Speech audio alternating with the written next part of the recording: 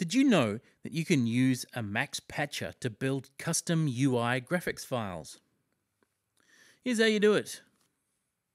I want to make a custom dial mode image for the matrix control object. You can find out all about how those images should look in the picture format subpatch of the matrix control help file.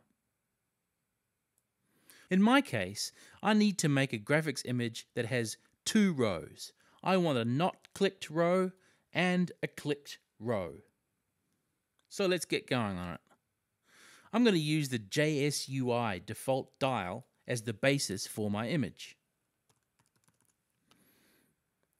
If I look in the JSUI help file, I can see how to change the colors for the dial. I want one color to be the default state for the dial, and I want another color to be the clicked state of the dial. The top row of my image is going to be the default state.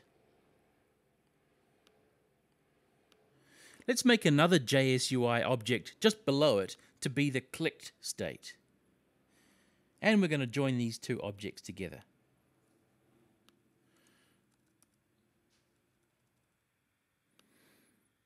Okay. I'm going to add message boxes to set my dials at the correct positions in the sequence. The way these image files work is that they are a sequence of images which display the movement of the dial. So we need to create a number of columns which display these steps. We're going to do this by duplicating these objects that we've made here. Now I'm going to move it so that it's exactly adjacent to the object that we've created.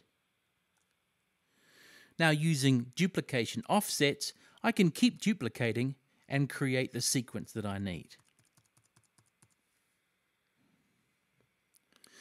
Now after I've hooked up all of my message boxes, you can see how the finished patch should look. I'm going to move all of these dials into presentation mode and resize the patcher window so it is the exact size of all the objects. And here it is.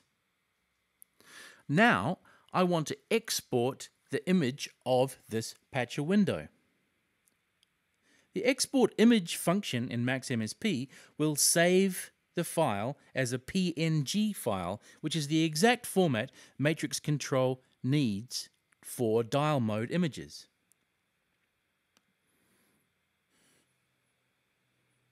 Now let's go and add this exported image into the Matrix Control object via its inspector.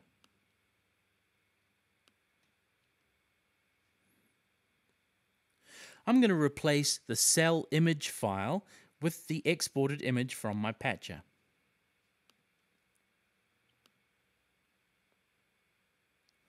You have to be very careful with the options in the Matrix Control Inspector to get this to work right. In our case, we do not have an inactive image. The cell range for a dial mode image is the number of steps in the image plus 1. In our case, the cell range is 17. And we have to put the object into dial mode. Plus, I would like to be able to auto-size the rows and columns. And here you have it. The Matrix Control object is now loaded up with our custom dial mode image. Happy patching!